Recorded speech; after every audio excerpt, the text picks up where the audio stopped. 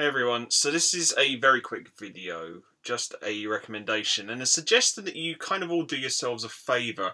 If you're looking for a good time and you're not quite sure where to go or what to do, go to the cinema and buy a ticket for Shane Black's The Nice Guys. I went to see it last night with Jackson. We caught a late showing. Our sort of film started about 9 PM. Finished roughly around 11. I did actually turn to James as the credits started to roll and said to him, shall we look and see if there's another showing? Because I didn't want to leave the cinema. That film is that goddamn entertaining. The way I kind of described it to him as it was playing out in my mind was, it's basically if the Zucker brothers, who made things like Airplane and The Naked Gun, remade LA Confidential on the set of Boogie Nights. That's, to me, is what The Nice Guys is. Ryan Gosling is a private investigator and Russell Crowe is a muscle for hire, and they get caught up in this hunt for this girl called Amelia. And it basically involves the Los Angeles porno industry in the 70s. There's some stuff there about corrupt business practices. There's lots of stuff like that. It has a strong flavour of LA Confidential to it, to be honest, in my opinion at least. But the reason I reference the Zucker brothers is because it's a very funny film by design, and every gag and every bit of sharp, witty dialogue lands. This film is hilarious. I can't remember the last time I enjoyed myself so much. I loved Deadpool. Deadpool was a laugh. It was a riot. I really enjoyed that. I really enjoyed Civil War, obviously. Hateful Eight I found very entertaining. Nice Guys puts them all in the shade. I've not had so much fun in the cinema for a very, very long time. There are some key reasons why the film works, and a lot of them obviously hinge on the casting. It's the best Russell Crowe performance there's been in years.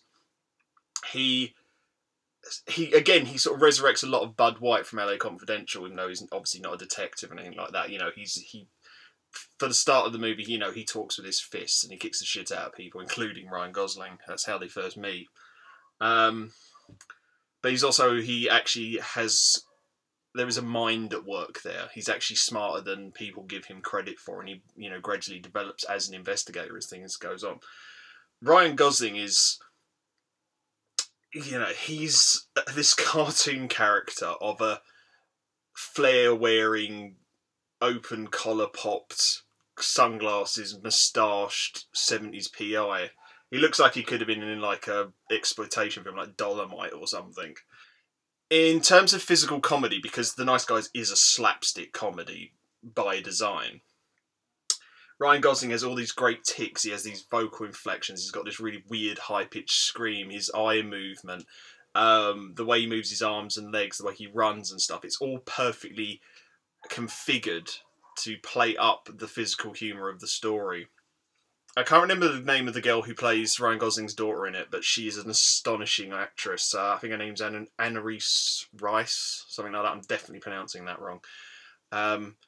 She has that sort of trope of being the smart child who sort of almost raises their parent. It's just her and Ryan Gosling. Holland March is his name. The mother's long gone.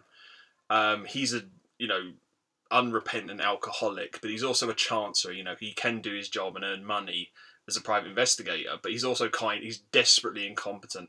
There's a hilarious scene where he tries to break into a pub, or into a bar, and he goes around the back and he tries to smash the window so that he can reach in and hit the latch, and all he ends up doing is severing an artery in his arm, and he, like, it literally just cuts from him bleeding and going, oh my god, you know, this was in the trailer, to literally him in the back of an ambulance and the paramedic screaming that she's about to lose him.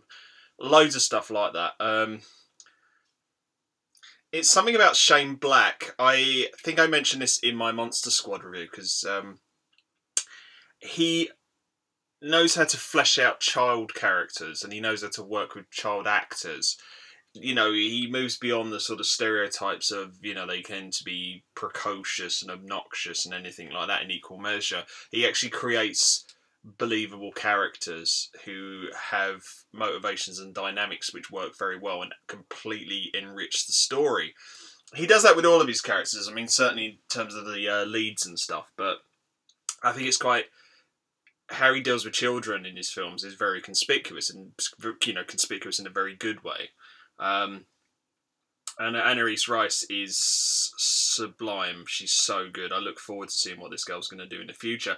And it just helps enhance the fact that The Nice Guys has a fantastic cast of top-notch actors fucking around, because this must have been so much fun to work on, because the enjoyment just completely sort of leaps off of the screen. I honestly don't know what is wrong with you if you go and see The Nice Guys and you do not walk out there with the biggest grin on your face. I've not had... It's just so fun. I really, really recommend it.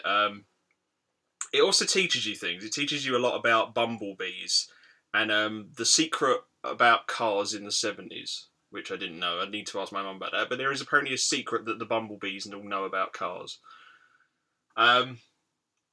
There's not much I want to say. Just please, please, please, please, please go and see The Nice Guys. It would be a very good date movie. It would be a good movie to see on your own. Definitely a great movie to see with friends. So that's my recommendation. Please go and see The Nice Guys.